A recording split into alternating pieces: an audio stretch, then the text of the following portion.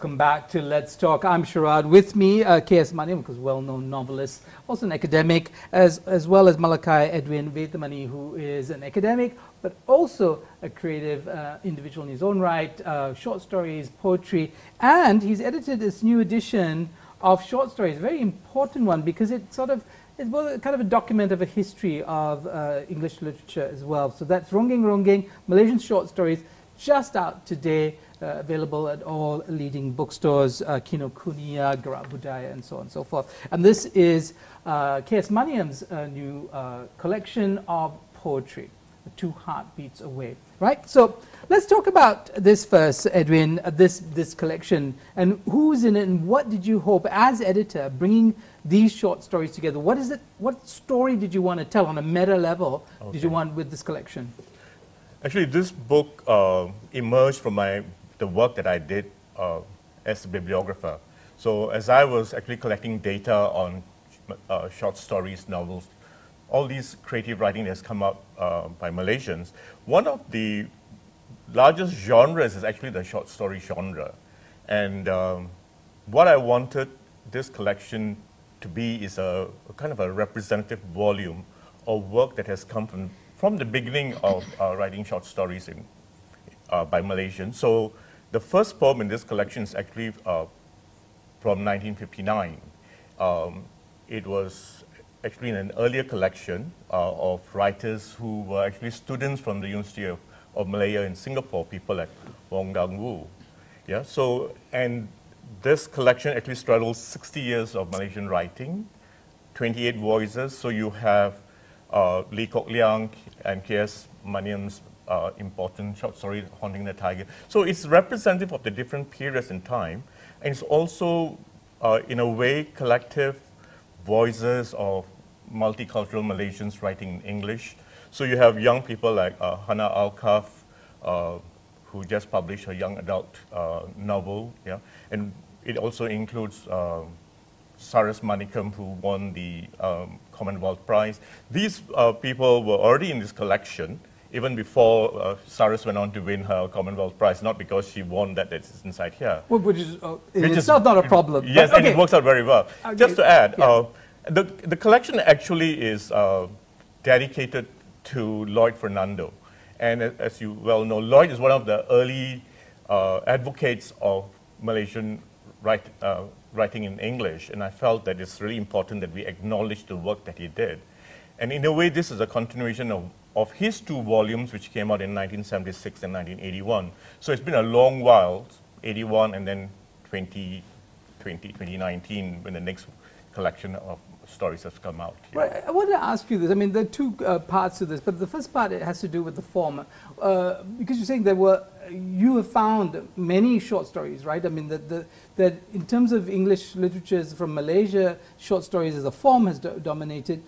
Maniam, do you have any sense of why that might be, you know, as opposed to poetry, as opposed to novels? Why would the short story be a form that is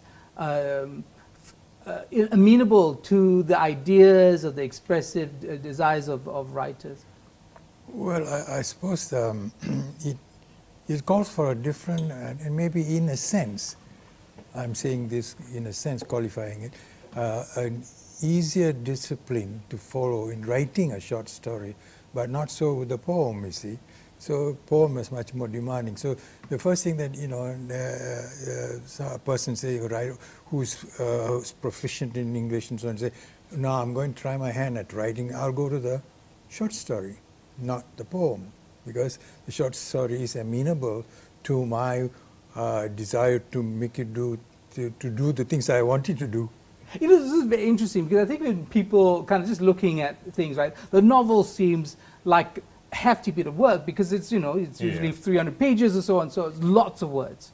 Short stories, less words. Poetry, even less words. But what you seem to be suggesting is the demands that poetry makes on the writer, and perhaps also the reader, is actually paradoxically greater. Can you explain that? I mean, you're a professor of the language and the literature. Could you explain why is it that poetry is more demanding than a short story?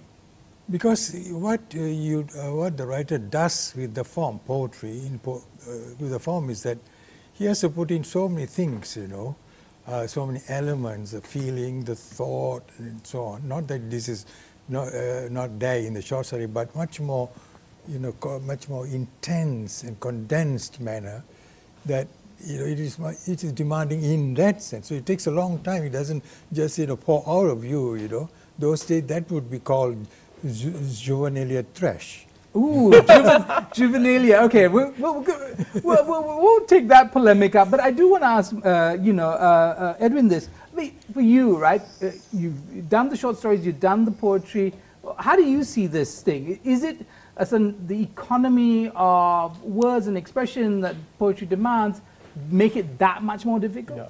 I think poetry imposes certain restrictions in our writing. There's a lot of distillation that goes in. You structure your poems. There are certain images that you want to carry. And so it is more rigorous, and as Maniam said, it's very intense. Whereas short stories gives you a bit more flexibility.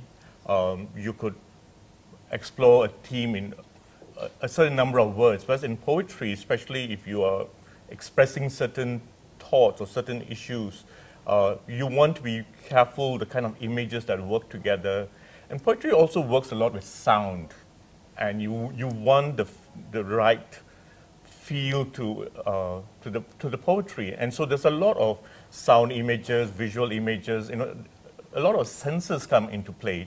And then to capture it in the right words is something that is quite demanding. And also a lot of discipline is needed to go back and rework it till you get it right. Okay, so I'll turn back to your juvenile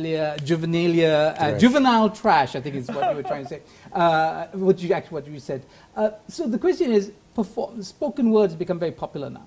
And spoken word poetry and poets, led largely by the young. You've seen it, you've heard it. What's your take on it? Yeah, that's what I'm sort of a little bit anxious, here, because they say, yeah, I know the language well and this and so on, and go into it and produce something they think is poetry that it doesn't need so much discipline. I just dash one off. You can't do that. Poetry, it is much more demanding, and you got to let it grow within you. It grow organically, and so on. And finally, when it does emerge, there's a lot of weight in it, depth in it, which you never thought you would find. Okay, yeah. Which presumably you're saying is absent in that other form. But could I just add on? Yes, okay, very quickly. Having worked with spoken word poets, when I was doing the collection of Malaysian poetry, and I approached some of the writers, and they said, "Oh, we've not published spoken word poetry is different from poetry on the page." But I think that's an artificial distinction, and a lot of spoken word poetry is, in fact, a lot of good poetry is coming out. And I think people are beginning to understand that if you want to call it poetry, you have to have a certain form. And it's not just an expression of angst. The quality of spoken word poetry has improved over the years. And we have people like Maliza Rani, Jamal Raslan, Omar Musa. Quite a few of them. And they have also begun to publish. So, Taboo by Maliza Rani, Sheena Baharuddin has 2 collection of poems. Jamal has a lot of his work on YouTube. And I think it's important because they actually reach young people. And I think it's a way into the different kind of poetry that we are used to. So I think it's a good way into poetry. Okay, thumbs up for the spoken word poets. We'll take a short break. We'll be right back. Stay tuned.